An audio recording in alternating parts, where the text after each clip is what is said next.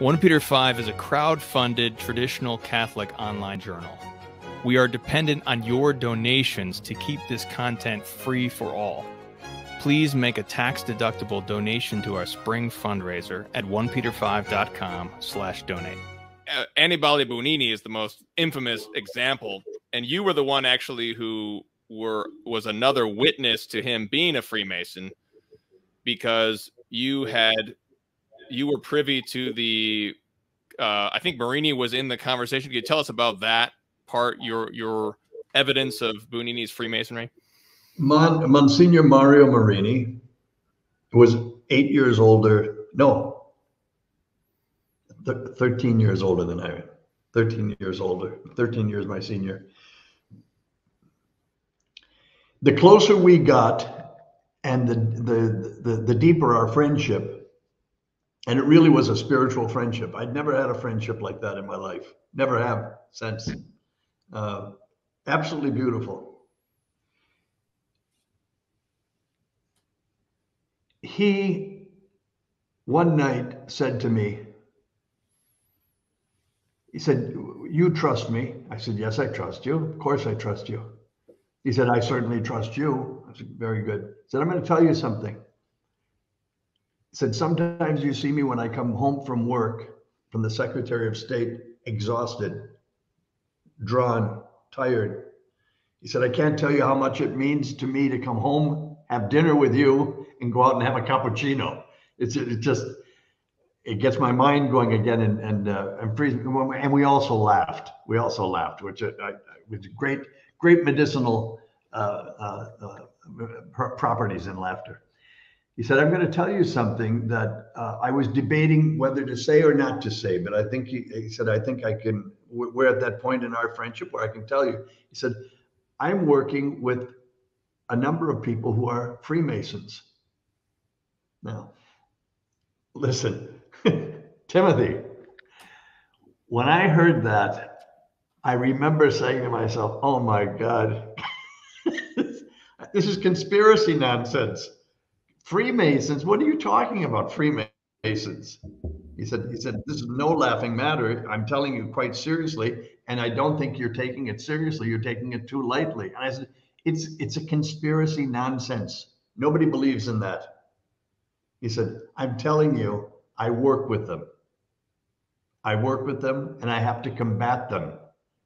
Every move, they're in everything." A little aside, just a little aside. That night of the General Confession, he and I took a walk on the Lungo Tevere.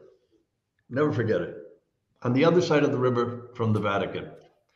We're walking on the Lungo Tevere, and right before the Ponte Vittorio Emanuele, there's the back end of a church, and it's sort of an alleyway, very dark alleyway. You can see it still.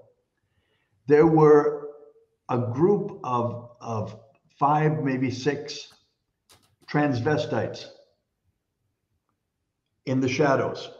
We were walking by the street, and they started making catcalls at the Monsignor because he had a Roman collar on. People think it's a privilege to wear a Roman collar. It's sometimes very, very difficult to wear a Roman collar. But anyway, this was one of those times.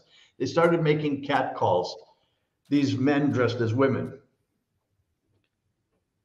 And I said to Marini, I turned again naively, I said, "I can't believe this, that such a thing would be right in the shadow of St. Peter's Basilica." Then he started laughing. He said, "That scandalizes you?" He said, "Those people in the shadow of St. Peter's Basilica, as you put it, have a greater possibility of getting to heaven than a great number of the men I work with under the dome of St. Peter's Basilica." Right. That's how it began. Right? I'll never forget that. It took about a year, maybe even 2 years, to where I was convinced that there were Freemasons in the Vatican. I just didn't believe it. I thought it was a reaction. until I met Cardinal Gagnon, who told me the same thing. And these are two brilliant men, and they're not reactionaries. They were normal, good-humored, but they knew what they were up against.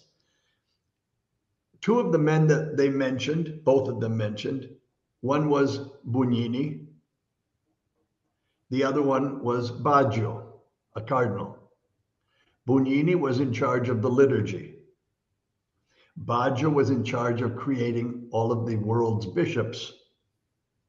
Very delicate position, both of those positions. I don't know if I think your understanding, Timothy, you understand the gravity of both of those positions, the liturgy and the creation of bishops. Well, Baggio took care of the creation of bishops for 12 years. He created the bishops of the world, and he was a Freemason. Bugnini took care of the liturgy, the Catholic liturgy all over the world, and he was a Freemason. Now, it's not just good enough that you say he's a Freemason. Here's what happened. In 1975, and again, it's detailed in the book, and all I can tell my readers and any future readers that there are is I wrote both of these books, The Godmother and Murder in the 33rd Degree, to the best of my ability and to the best of my memory. I wanted to do it to get these things out. I didn't write these books to make money. You're not going to make oodles of money on this. That's not the way to do it. I wanted to get this out before I myself die. I wanted it stated because it should be stated. We're in a very bad place today in the church. And we're in a very bad place today in the church because of the 1960s and the 1970s. This is a consequence of this. This didn't just happen now, right? It began then, seriously began then. You can say modernism from the 1850s, modernism, fine. But it really hit strongly after the council, not even in the council, after the council, in the liturgy and in the creation of modernist bishops, which is done. Two cardinals, I'm not going to give their names here. They're in the book. You want to find out who they were? I named them in the book. Two cardinals went to Paul VI with evidence, strong evidence, from also the federal police, the Interpol. It was all documented. They both approached the Pope together with this evidence about Bugnini. This is in 1975. It was so strong, the evidence that they had, that Paul VI, who had defended Bugnini tremendously, defended him. Just a step back, you'll remember that John the 23rd, Pope John the 23rd, expelled Bugnini from the Vatican. Right. John the 23rd expelled him from the Lateran University where he was teaching liturgy. He told them he was not to enter the doors of the Lateran University. All done with Bugnini. Paul VI came in, reinstated him. All right? Whatever the reason, I don't know the reason, but he was reinstated. He decided in Vatican protocol, probably not so much today, but in those days it was certainly done this way. If you got rid of somebody, you got rid of him by promoting him. Diplomatic circles understand this perfectly well. Politicians understand this perfectly well. You're promoted to be eliminated, right?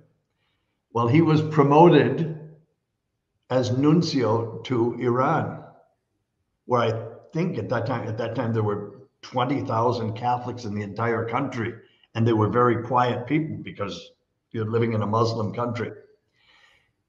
That's where he was sent off to. The evidence was there. At that same time, there were other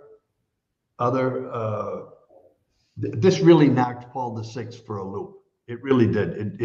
It bothered him that this was I don't know that he knew or suspected, but now there was proof that this man was a Freemason. And then there was talk about his Freemasonic ideology was in the mass that he had put together and was putting together. I'm not going to get into all of that. You've understood that. A lot of people understand that. You want to read more, go right ahead. But yes, anyway, he was ousted for that reason.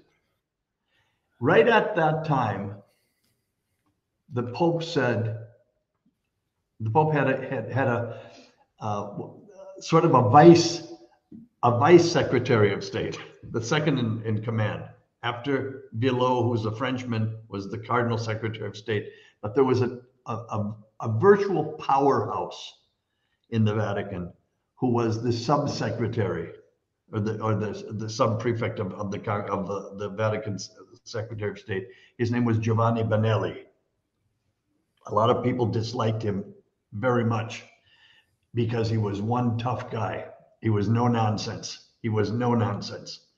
I know many instances where he was the one who insisted on discipline on this matter, on that matter, and he did so.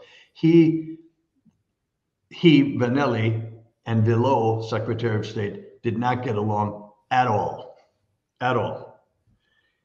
Anyway, Benelli was the one who went to the Pope and told him that there should be an investigation on several people in the Roman Curia with ties to Freemasonry, to Marxism, but especially to Freemasonry. The Pope said, yes, who shall we send to do the investigation? And Benelli said, I have just the man. He's the most honest. He's the most honest, sincere, capable, speaks many, many languages, easy to speak with. And he also happens to be very Catholic. Not something you find so often among the clergy.